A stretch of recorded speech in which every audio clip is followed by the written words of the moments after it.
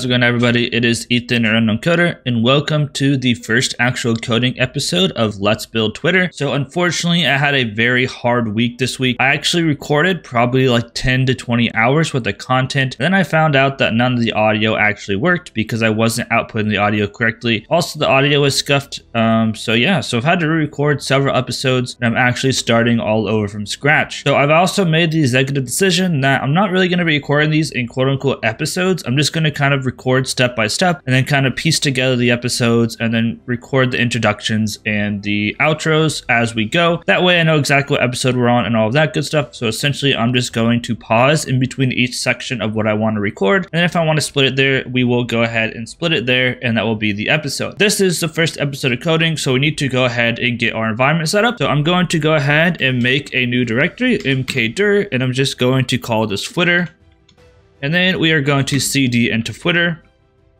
And this is just on my desktop for easy access. So at this point, we need a front end and we need a back end folder. I don't know if we're going to, I might as well make a back end folder. So I'm going to go ahead and make a back end folder. Well, actually, first I'm going to do git init to make a Git repository. I just want to say that I'm not going to be releasing this publicly until after maybe I hit 1,000 subs or something. I just don't want to give it away for free. If you guys are trying to follow along or whatever, you can do that as well. I'm not necessarily trying to go super slow or anything like that. So if I talk too fast or I'm coding too fast, just remember that this is not a tutorial or anything like that. I'm just kind of walking through building an application. Now that we have this all set up, if I wanted to, I could break this up into like episode 1, episode 2, whatever. I think I'm just going to use commits. That'll be a little bit easier, I suppose. So I'll just go ahead and make a commit every single time I finish an episode. And then whenever I actually push this up to a GitHub that I can share publicly with you guys, it'll just have all the commits there. You can kind of go through them. So now let's go ahead and switch over to, well, actually, we need to go ahead and make a directory for the backend. And then let's go ahead and switch over to Eclipse so I can create the project. Alright, so I was just changing a couple settings. Hopefully we'll make the project a little bit easier to see. I'm gonna play around with our sidebars and consoles and all of that good stuff later on. Let's go ahead and generate the project. So I am using Eclipse Enterprise Edition with the STS plugin. That is because Spring Tool Suite is trash. It's not very good. I'm sorry to say it. Spring Tool Suite 3 plugin, though, actually works as expected. So I'm going to go ahead and create a new Spring Starter project for our backend. And this is just going to be called Footer. Maybe we can do footer backend or something. And the group ID is going to be com.footer. Footer backend is fine. Version, I'm just going to put 0.0.1. The description is going to be backend for a reverse engineered Twitter application. And the package is going to be com.footer. Cool. So go ahead and click next. We don't need to do that. So now what do we need? So obviously we are going to need Spring Web. So go ahead and grab Spring Web. We'll probably need WebSocket eventually, but for now we don't. We obviously also need, Spring Data JPA. So go ahead and grab Spring Data. We need the Postgres driver. So go ahead and PostgreSQL driver. And then we also need the Spring Security. Go ahead and grab security. And then we are also going to need Springboot DevTools. We don't really need DevTools, but it's nice. And then if we wanted to, we can also add Actuator. Again, Actuator is not necessary. It can just kind of show us what we have available to us. So go ahead and finish. I'm gonna let this build and I'll be back with you guys. So now that our backend project has generated Spring Boot, we need to go ahead and open up DBeaver. That way we can set up the database to our liking. All right, so now we are inside of our DBeaver. We have our instance or our local instance of Postgres. We're going to go ahead and make a new SQL script to go along with this. So the first thing we need to do is we need to create a user. So we'll go ahead and create user. I'm just going to call this fuser. And then with password, and then you can set this to whatever password we like. I'm just going to put password because this is local. No one can hack into it or anything. Obviously, if this was like an RDS, you'd probably want a little bit better username and password, but it is what it is. And of course, you guys don't have to use, and I didn't have to use a local instance. I just don't want to have to pay for an RDS instance. Next, we need to create the database. So go ahead and create database. I'm going to call this footer DB. And then we can go ahead and do that. So go ahead and Control Enter and create the database. And then finally, we need to grant privileges. So this one's the hardest one, grant all privileges, because it's hard to spell. Holy cow, I got it. On database, Twitter, DB to F user. So this is going to allow our F user to access the database. So now we can just create our connection. So go ahead and come up here to a new connection. Scroll down to where we see Postgres, and they must have changed this recently because this was not this complicated before. This is still going to be localhost. The database is now going to be footer DB. Our user is going to be F user, and the password is password. We go ahead and finish.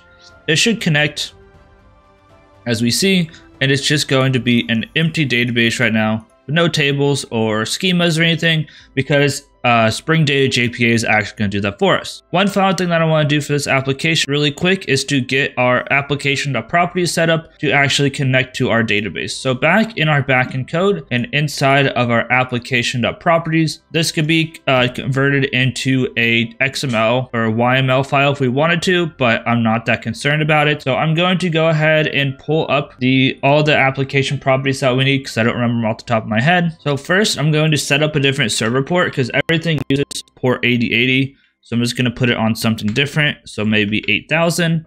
And then we can set up our Spring data source stuff. So spring.datasource.url.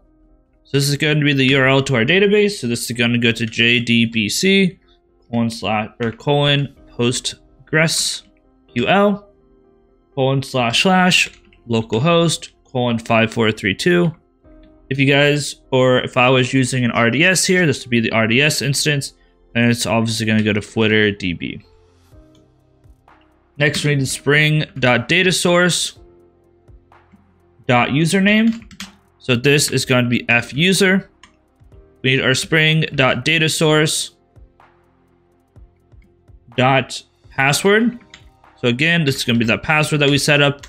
Realistically, in a real-world application, these would be put away inside of a environment variable or something along those lines, some type of env file that doesn't actually get pushed up to GitHub.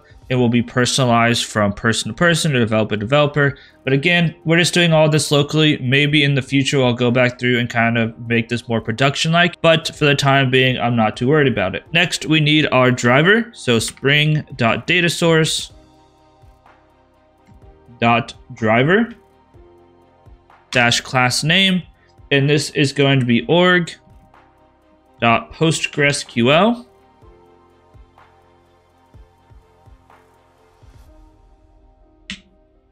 .driver. So this is why we need that PostgreSQL inside of our POM.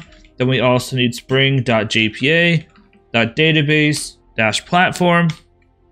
So this is going to allow us to convert our JPA language into our Postgres. So this is going to go org.hibernate.dialect PostgreSQL 82 dialect. We also need spring.jpa. I guess we don't technically do this, but we're going to show SQL to false. I don't care what the SQL looks like. Then finally spring.jpa.ddl auto. So hibernate DDL auto. We are going to set this to create until we are completely finished with our application. So now what I'm going to go ahead and do is I'm going to go up to our window, show perspective or show view, and I'm going to grab our Spring. So I'm going to go down to Spring, and I want the Spring dashboard. Go ahead and open this. We are going to throw this on this side. Can you please? There we go. I like it over there.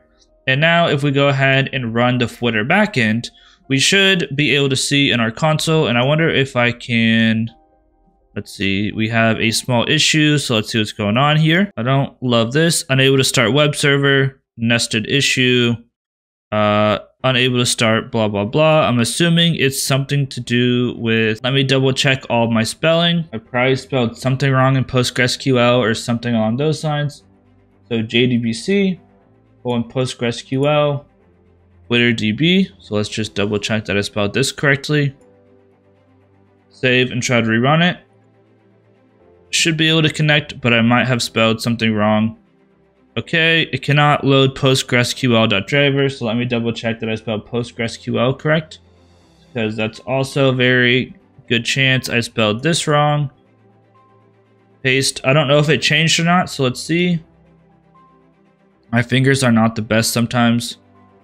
And it looks like, there we go. So we're all good. So obviously our database isn't going to have anything in there right now, but whenever we set up our models, they will actually have something inside of them. All right, everyone, unfortunately, that is going to be all we have time for this episode. We got our entire project set up. We also made it able so that we can connect to our PostgreSQL database. And in the next episode, we'll go ahead and set up our models, and I'll explain to you why we're setting them up and how we're setting them up. That way we can take the model straight from Java and put it into our database. So with that being said, I appreciate all the comments and support and everything. If you guys have any suggestions for me, make sure you leave them down below. I'll make sure to read them. If you guys have anything that I could do better, whatever, leave them below as well. Like I said in the first episode, or this is episode 0, these are going to be pre-recorded, but I can always go back and do some refactoring and things like that. If you enjoy the video, please leave a like. If you didn't enjoy it, please leave a thumbs down. All the interaction helps either way. And also, if you guys do not want to miss any videos, make sure you go ahead and hit that subscribe button and that bell. That way you are notified every single time one of these episodes come out. I'm planning to do at least 2 episodes a week, maybe 3. We'll see. So with that being said, I appreciate everyone. Peace out. I'll see you guys in the next episode. Have a great day.